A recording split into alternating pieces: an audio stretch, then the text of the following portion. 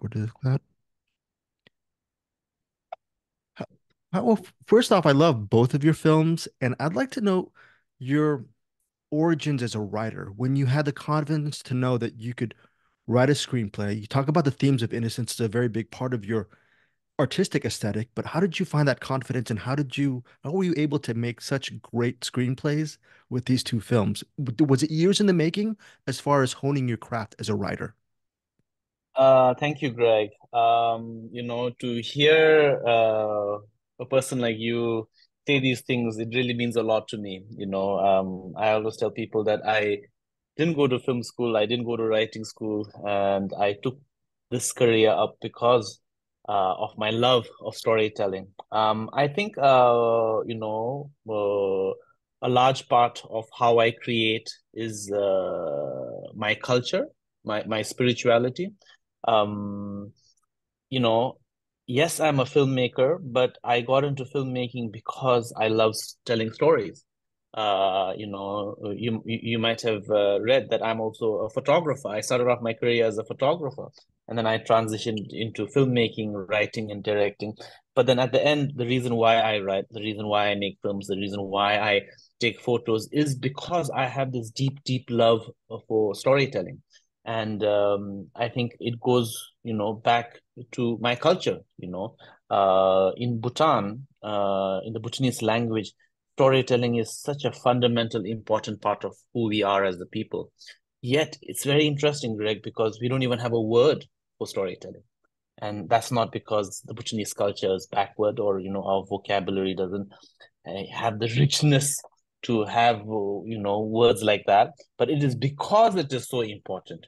So in English, I'll be Greg, tell me a story. But in my country, in my language, we will say, Greg, please untie a knot for me. So the act of telling a story is supposed to have that purpose of untying, of freeing, and of liberating. And that's the culture I grew up in.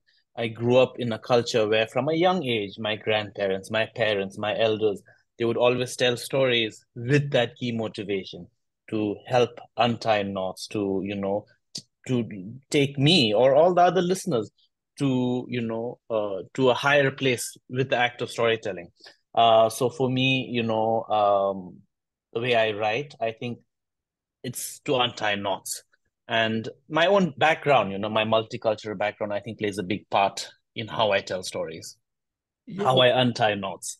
regarding untying knots, I remember as a youth I really loved neorealism, where you use non-actors in cinema. Mm, In Italian cinema, they had it, and it's neorealism is a big part of cinema. It's a big part of what you do as well. Can you mhm, just talk about untying the knots with people in real life who you meet? You get inspired by their stories, and their mhm. actual personal stories become part of your story. Oh, How yes, did you yes. develop that? That's amazing. I like that. I, How you, I- um, I think, as I said, I'm just such a lover of stories, and I think that makes me, a very curious listener of stories as well.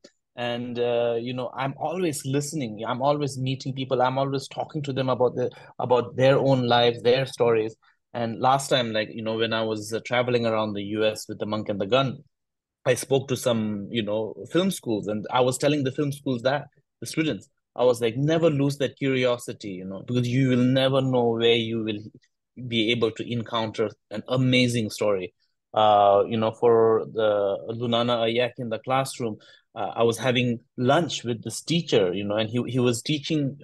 I went to meet him because he was teaching children who were deaf. So he was a teacher for the deaf, and I went to meet him for that, and he started telling me this amazing story of how he was posted in the Highlands, when he was a young man.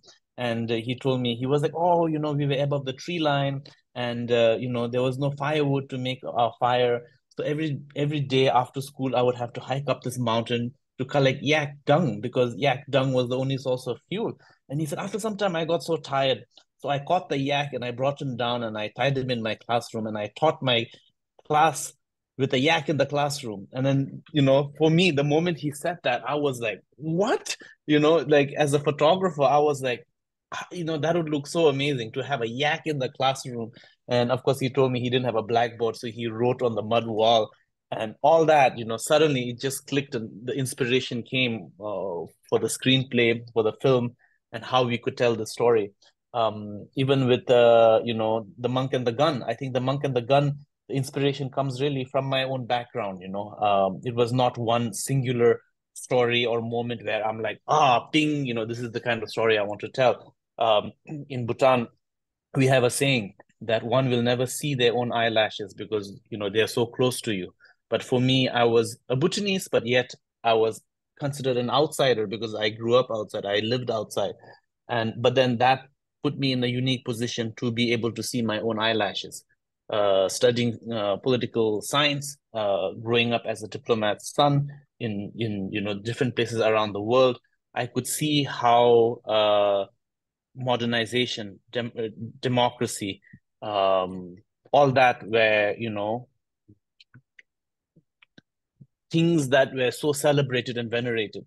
But at the same time, on the other hand, I come from a culture where we were, shunning away these changes, trying to hold back, trying to remain as we are because we wanted to protect our culture and our way of life. And, at the end, change is inevitable. And I think my background put me in this position where I could see that, in the pursuit of something that you thought you needed, you end up losing what you already have. I just got to ask this question. Me and my podcast partners, we love Pem Zam so much, and we Uh-huh. wanted to ask you, when are we going to see more of her? She just seems like like, oh, so many of your non-actors, they seem so Mhm, natural. But mhm. what was it like getting all that accolades for her performance as well? Oh, it was amazing. When I first wrote the script out and I sent it to my cinematographer, he looked at me and he said, "Pao, you will not find this girl in the whole of, forget about in Lunana where there's like 5 kids, but in the whole of Bhutan, you might have to bring her from outside." But we went to Bhutan and we discovered her there, And for me, what I tried to do with her is I wanted to protect her. She was someone who has never seen the outside world. Forget about acting in films. She's never even seen a light bulb. That scene where she's brushing her teeth was the first time she ever had tasted toothpaste. So for me, I wanted to make this film in a way I protected who she was. So after we casted her, the screenplay went through a lot of phases where instead of me trying to force her to be another character, I was actually molding the screenplay around her own life. So she was just telling her own story. Through getting to know her, I realized her father was a drunk. She didn't have a mother. She was being looked after by her grandmother. So I tried to incorporate that, in the story. And some film, critics also ask me, what do you do to help your non-professional actors? And I say that I try to shoot in a linear fashion so that the characters can grow with the story.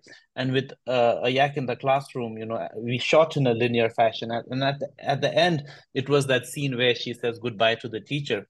And, she actually cried in that scene. It was so touching. And for me, and for everyone involved with the film, that was the moment that Pem Zam was saying goodbye, not only to the teacher, but to us, to this family, to these friends that she had made who had spent 2 months with her, being there with her, and she knew that that was the moment she would be saying bye to us, so she started crying.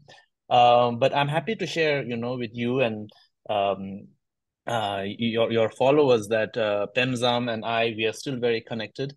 After the completion of the film, it was a priority for me to help her, because she became like kind of like the ambassador of Bhutan, cinematic ambassador of Bhutan to the rest of the world. And I knew that if she continued in Lunana, she would probably end up dropping out of school, middle school, because there is no high school there. She would probably end up getting married by the time she was 18 and becoming a yak herder. And she had so much potential. So, at first her father was reluctant to let her go, but we were able to arrange something. And through her own merit, now she's studying in the most prestigious boarding school in Bhutan, the Royal Academy, which is a initiative started by the King of Bhutan. And she got scholarships there. She's studying there. I'm kind of assigned as one of her guardians. We are in touch, so it's amazing. Last question, right off the top of your head, can you name one of your all-time favorite movies? And you mentioned how much you love Corrida as well, but what's one of your all-time favorite movies, and why is it so special for you? Uh, uh, Ozu's Tokyo Story. I think it's one of the most authentic stories, human stories, there is. In such a simple way, it teaches us so much. And it's timeless, it's timeless. It touches upon authentic human values, human stories that, you can travel the world. It's a Japanese story about family loss, but then, you can travel the world. You can travel to any part of the world, and, there are people in Europe, in America, in Africa, and everyone, they see their own values in that story. And I think at the end, that is what film is. Film is a mirror upon which our own stories are reflected upon.